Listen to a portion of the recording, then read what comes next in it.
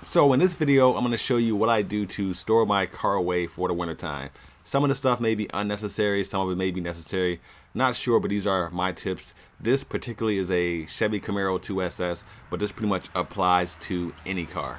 So the first thing I do is give the car one good final wash. Don't wax it, just wash it, just to get the contaminants, the dirt, or the salt off the car if I had it out too late. The car is going to sit probably for about 3 to 4 months, something like that. So you don't want that old dirt or salt, like I said, if you had it out too late, lingering on the car for that long. It's going to damage the paint. The second thing I do is clean the inside of the car. I don't go into a real in-depth detail because the car is pretty much kept clean anyway, but just do a nice little wipe down, nice little vacuum, and that's good enough. The third thing I do is put it on a battery tender because, like I said, the car is going to sit for 3 to 4 months, so I don't want the battery to die. This pretty much maintains it. I mean, I suppose you could just come out and start the car up every 3 weeks or something like that, but I'd rather just set it and forget it. So I use this battery tender right here by C-Tech. Works just fine. Plug it in, set the type of battery you have, and just let it sit, and the car fires right up. And if you're looking for this particular type of charger, I'll put an Amazon link below so you can check it out. I bought it like refurbished or something like that, or open box. It was like $30 off the regular price. So just look out for that if you click on that link. The way I have it ran is through the grill. I'll show you that right here. On this particular car, the battery's in the trunk. I suppose you can just put the two connectors on the battery, but this right here, this way was easier for me. The other thing I do is overinflate the tires by about 10 PSI from what I normally drive at. This is just to avoid flat spots, and I also park them on these little mats right here. This isn't necessarily necessary. This isn't necessarily necessary.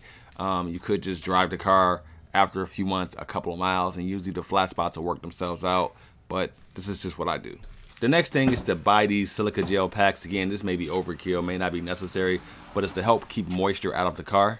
The packs I ordered were actually supposed to be a lot bigger, but these are what they sent me, so I just threw a bunch of them in the interior, and I threw some in the trunk as well.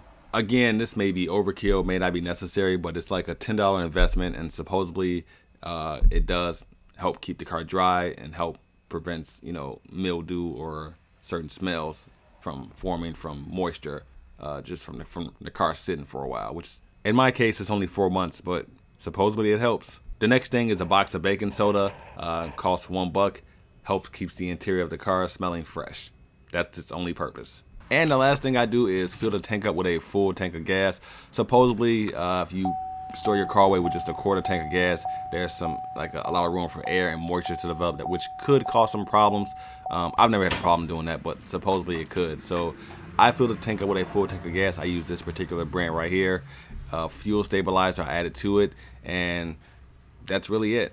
Also, one last thing you could do, I have a car cover. I don't use it particularly because I have a rag top, and I kind of have a fear of a mouse coming into the garage and like kind of making a nest under the car cover and chewing through the rag top. We don't have a mouse infestation or anything like that, but every now and then a mouse or two will get into the garage, and so to avoid something like that happening, I don't use the car cover. Plus, I like to just look at the car when I come in the garage and park my other car, so that's why I don't use it. But I do have one. If I had a hard top, I probably would use it, maybe, or maybe not.